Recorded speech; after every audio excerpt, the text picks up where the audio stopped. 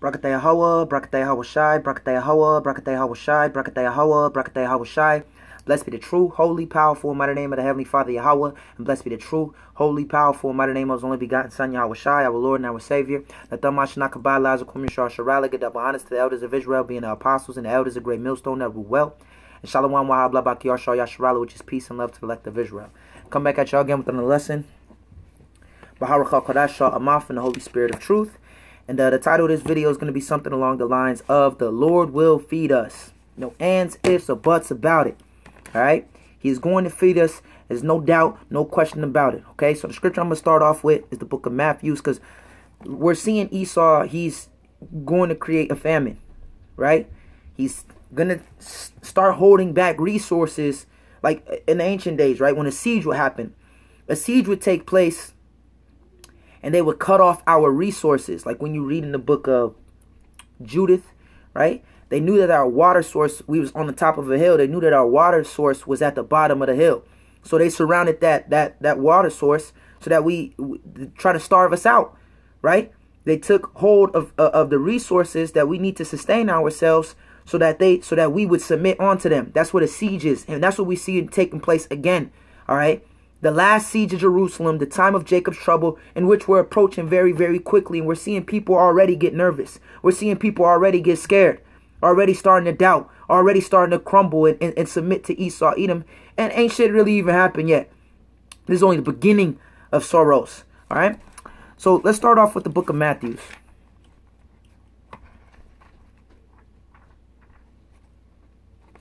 This is Matthew chapter 6 and verse...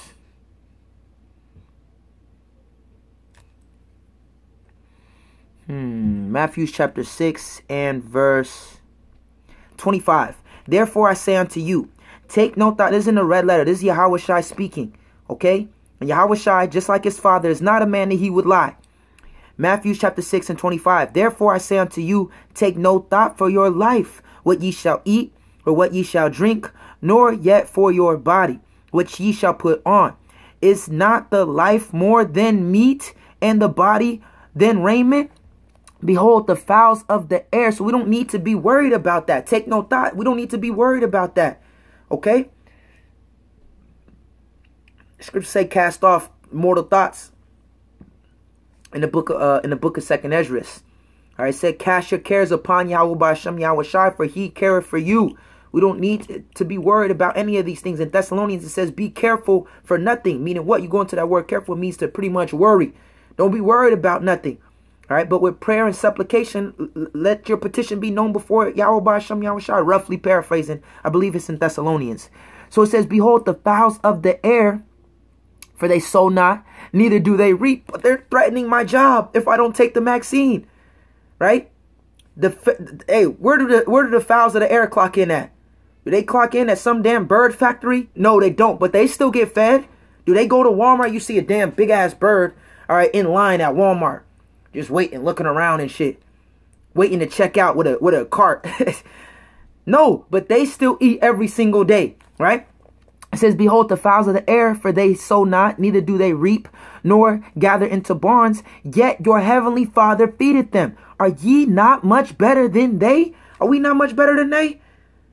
As Israelites, more specifically, servants of Yahweh B'Hashem Yahweh Shai, are we not much better than a bird, right? It says, which of you by taking thought can add 1 cubit unto his statue? So the Lord can make us grow a whole cubit, right? He has the power to do anything. So we don't need to worry about Esau Edom's threats. We don't need to worry about anything that any carnal threats that he's pushing forth, man. I'll take your job away. Take the damn job. We're not trusting upon Esau Edom. He is not our stay. The Lord has freed us, right, from this devil's mental and spiritual captivity. Now we'll return to Yahweh B'Hashem Yahweh Shai. Okay? Is it Isaiah 10?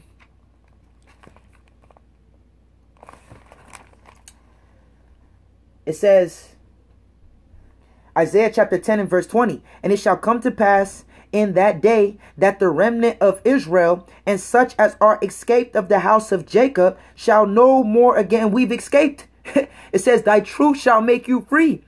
So Esau Edom, I believe I was watching the elders in Dallas, and they had some special guests, some elders that was from LA, and older brothers from LA, and I think some other camps. The brother from Kansas City, Mahala. You know, there's a couple brothers that was out there. I was watching their live stream, be even as pilgrims, right?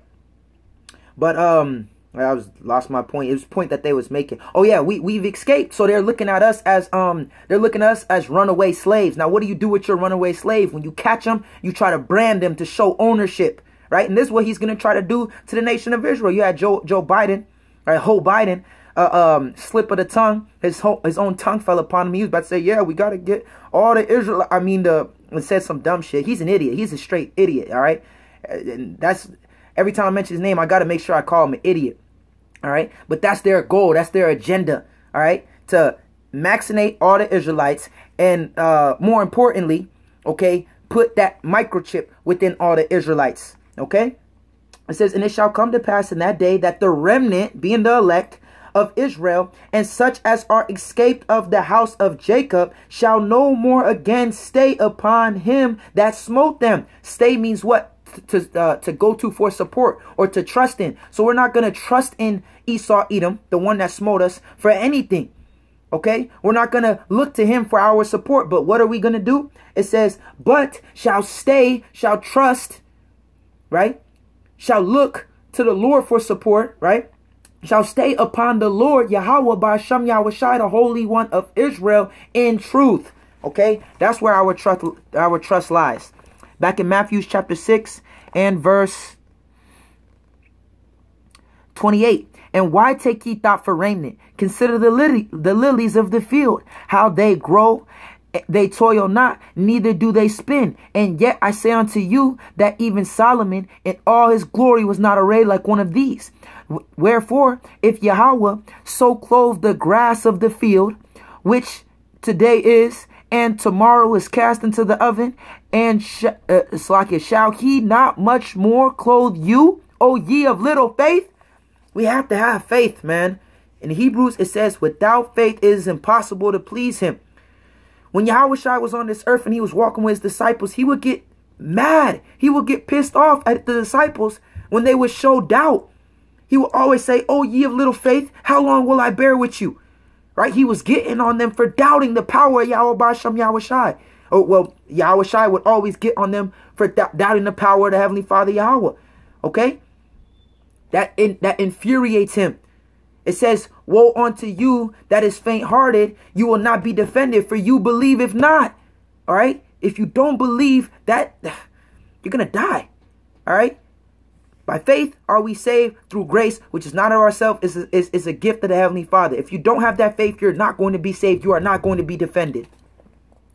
It says, therefore take no thought, saying, what shall we eat? Or what shall we drink? Or wherewithal shall we be clothed? For after all these things do the Gentiles seek. For your Heavenly Father knoweth that ye have need of all these things. He knows that we need these things. Our Father knows that we need these things, right? Just like the brothers, all right, and even the sisters out there that are parents, okay?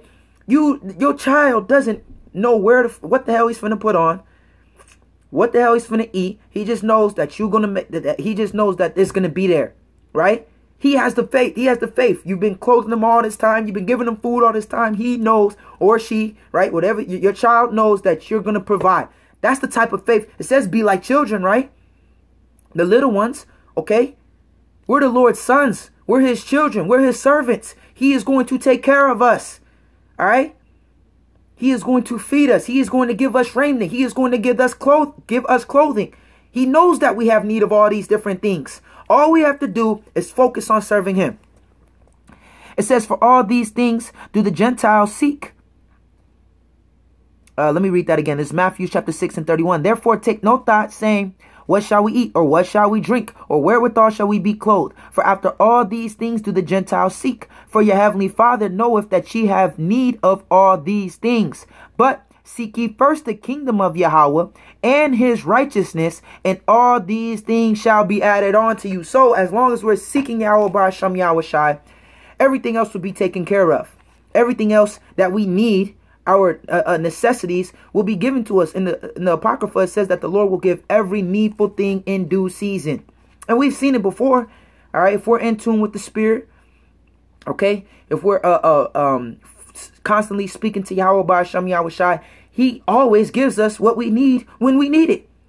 Okay. When we eat every single day, that's the Lord giving that to us. Not Walmart, not whatever grocery store you go to, not the job, right, that's paying you. It's Yahweh Ba'ashem Yahweh Shai that's supporting us now. And he's going to continue to support us when there is no more jobs and when there is no more grocery stores.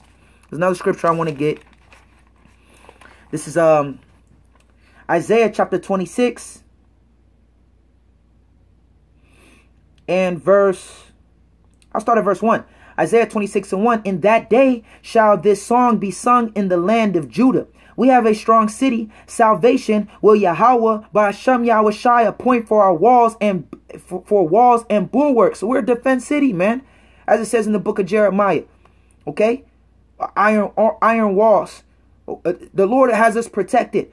The angels of the Lord are encamped around them that fear him. Verse 2. Open ye the gates, that the righteous nation which keepeth the truth may enter in. That's the remnant. Verse 3. This is the point.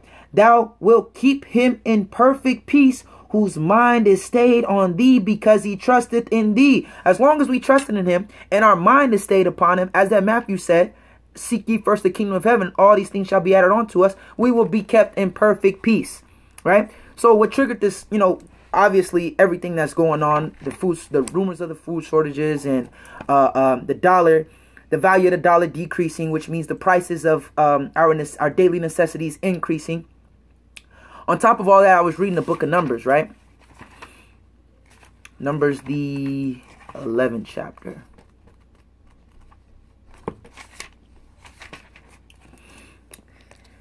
Let me see where I want to start at. Numbers 11 and 17.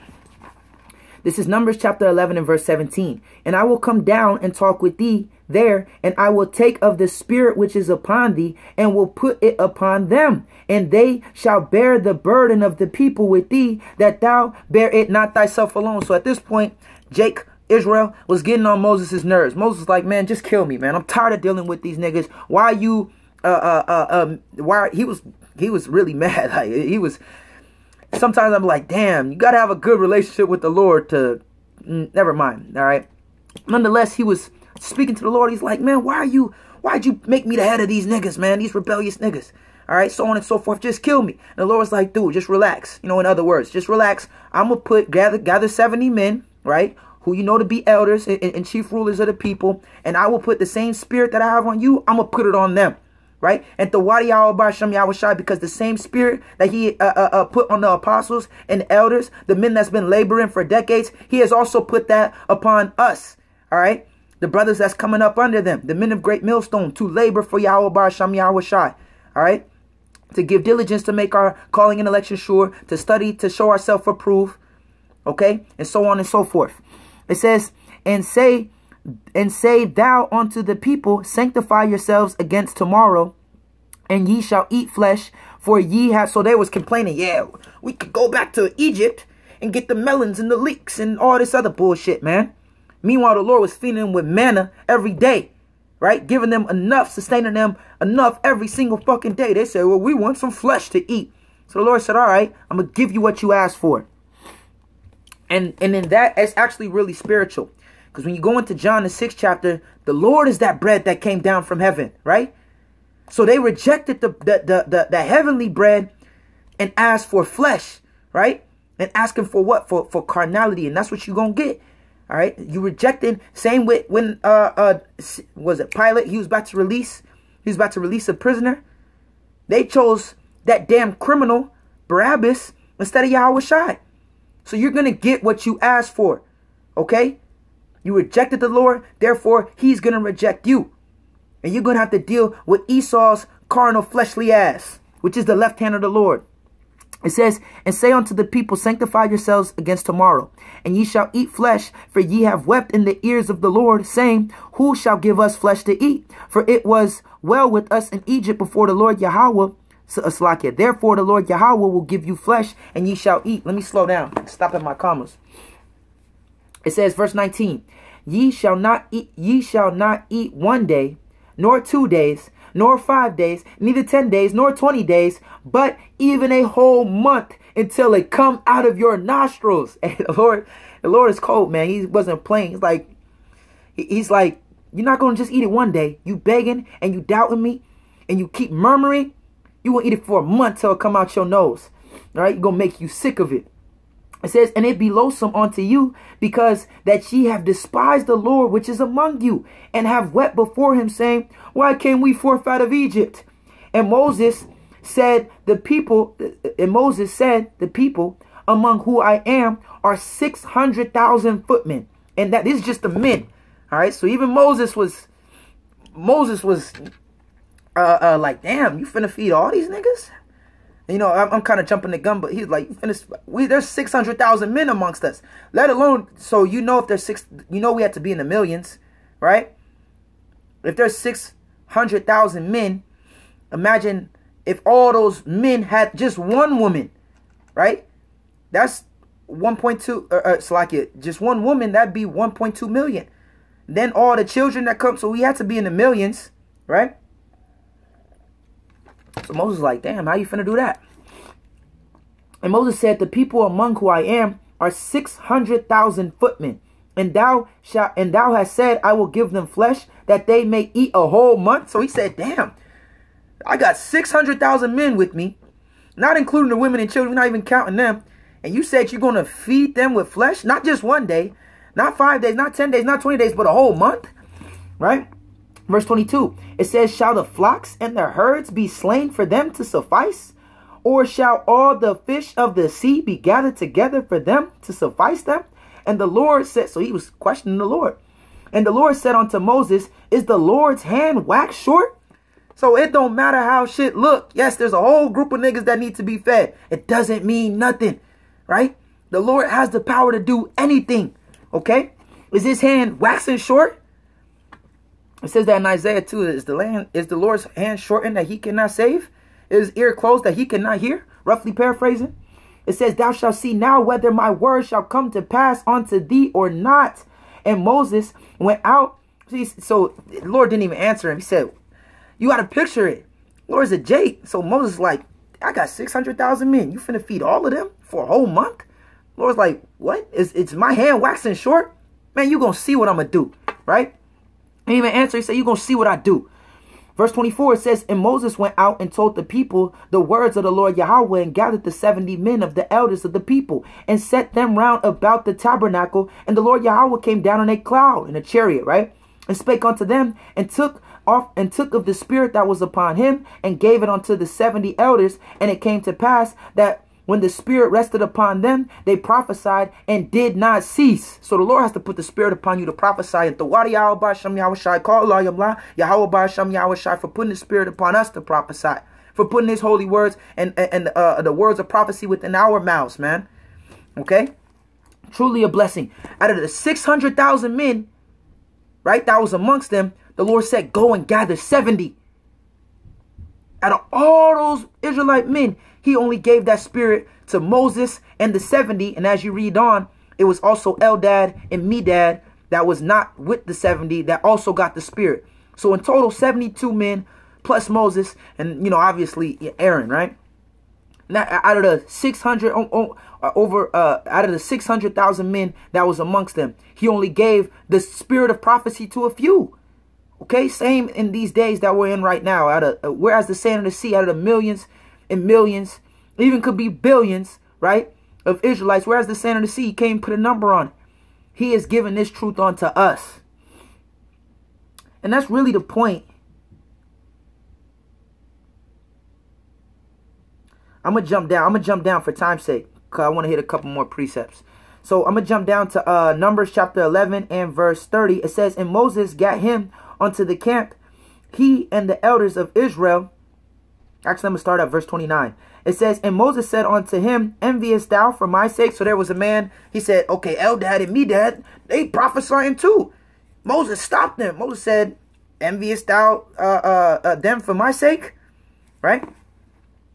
It says, enviest thou for my sake? Would Yahweh that the Lord's people that the Lord's people were, Salakia, would Yahweh that all the Lord's people were prophets, not priests, and that the Lord would put his spirit upon them. And Moses gat him into the camp, he and the elders of Israel. And there went forth a wind from the Lord, and brought quails from the sea, and let them fall by the camp, as it were a day's journey on this side, as it were a day's journey on that side, round about the camp, and as it were 2 cubits high upon the face of the earth. It was raining quails, man. Okay? 2 cubits high off the earth. The Lord can do anything. All right? He is going to feed us. This puts a smile on my face, and it boosts my faith, man. Reading these accounts, not, you know, I don't like to use the word story, all right, but reading these accounts, reading this history because it actually happened, it's not some fairy tale, it should boost us. It should invigorate us. It should increase our faith. He fed 600,000 men, not counting the women and the children, by allowing quails to fall from the sky, right? It rained quails. He fed all of our people, all right? How much more his servant? And these were niggas that was getting on his nerve. These were niggas that was talking shit, that was murmuring. He still fed them, right? How much more his servants, okay? When the multitude was following Yahushua, he multiplied the bread. He multiplied the fish, okay? He can do, we can, with men this is impossible. With Yahweh, all things are possible, all right? So let's go from there to the book of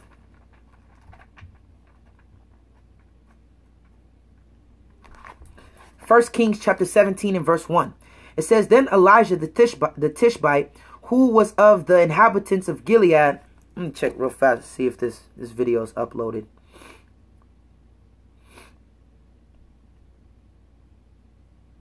Okay.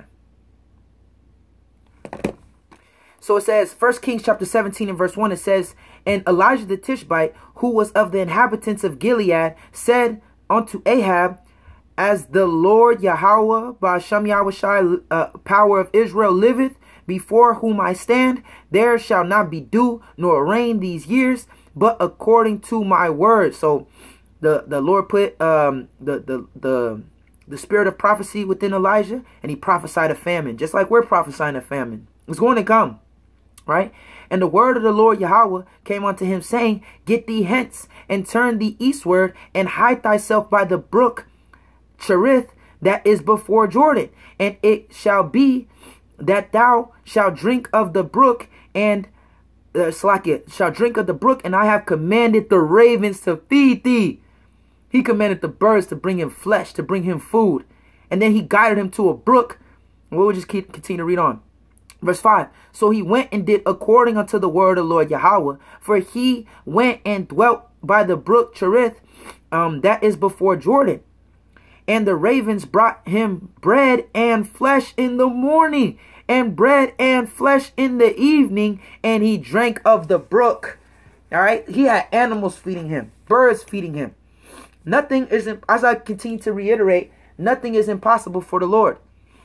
The first account that we read in Numbers, he rained quails, right? To feed over 1 million people. Not for one day, for a whole month. That it was, he said, till it be loathsome unto you. That's going to come out your nose, right? It says, And it came to pass after a while that the brook dried up, because there had been no rain in the land. And the word of the Lord Yahweh came unto him, saying, so he was there for so long, he drank up the brook. He drank up the whole entire lake. That's how long he was there. And it said after a while, so that whole while, however long that was, the Lord was every single day bringing him food. Okay? We don't need to trust in We don't need to trust in Walmart to eat, man. We don't need to have a fucking job to eat and to support ourselves. Because it's not us supporting ourselves. It's the Lord that's doing it. Are we not greater than the birds or the fowls of the air? It says, And the word of the Lord Yahweh came unto him, saying, Arise, get thee to Zarephath, which belongeth to Zidon, and dwell there. Behold, I have commanded a widow woman there to sustain thee. Oh, there's another. He's commanded a widow woman to sustain thee. And this, mind you, this is in the midst of a famine.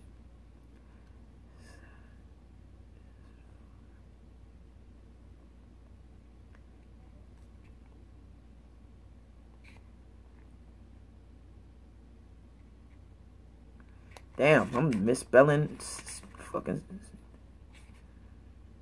Baba Koshab, bear with me.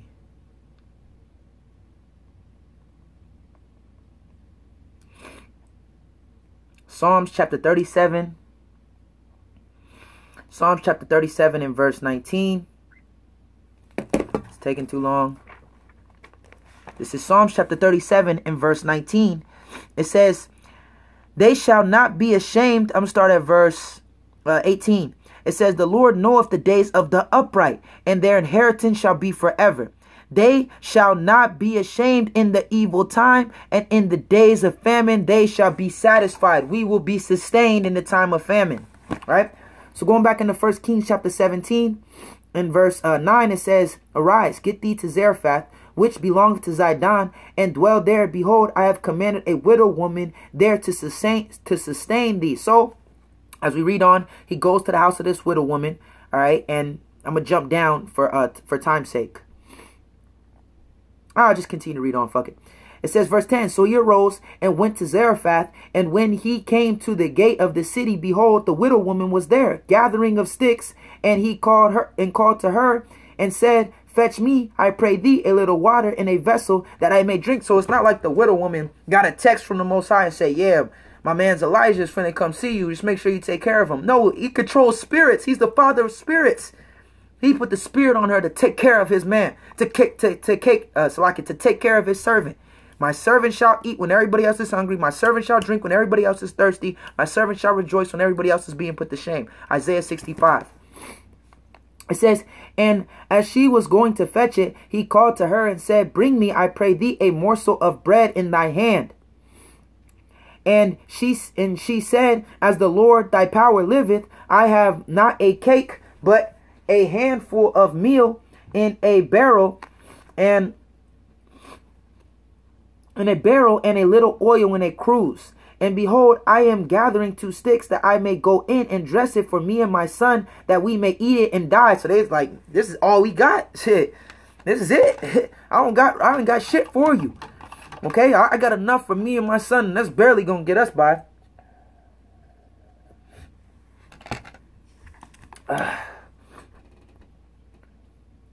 It says, verse 13, it says, and Elijah said unto her, fear not, go and do as thou hast said, but make me therefore a little cake first, and bring it unto me, and after make for thee and for thy son. For thus saith the Lord Yahweh, power of Israel, the barrel of meal shall not waste, neither shall the cruse of oil fail, until the day that the Lord sendeth rain upon the earth. So when you continue to read on, it was constantly being, the bread and the oil was just constantly replenishing. So in these last days, you may have, a gallon of water left, and you drink it all that day, put it back in the refrigerator. Next day you wake up, it's refilled, right? Every day you just go to your refrigerator and it's refilled, right? This is the God that we serve. This is the power that we serve. As long as we're seeking Him, as long as our mind is staying upon Him, we'll be in perfect peace, right? So having that said, that's really all I had, man. Lord willing, that was edifying, faith boosting, and comforting. I want to give all praises to Yahweh, Bahasham, Yahweh Shai, Bahasham, and Kachodash. Yahweh is the true, holy, powerful, and mighty name of the Heavenly Father, and Yahweh Shai is the true, holy, powerful, and mighty name of His only begotten Son, our Lord and our Savior. Kachodash is the Holy Spirit that speaks through us, that allows us to rightly divide the word of truth and teach the word correctly and directly. Nathan Mashiach Kabad, Lazu Kom Yishar Sharala, get up honest to the elders of Israel, being the apostles and elders, a great millstone that rule well. Shalom Wahabla Bakir Shar Yasharala, which is peace and love to the elect of Israel. Shalom Akim, brothers, keep on pushing, stay sober, stay diligent, stay faithful, stay prayed up. Salvation draweth nigh, and redemption is near them who believe. Shalom.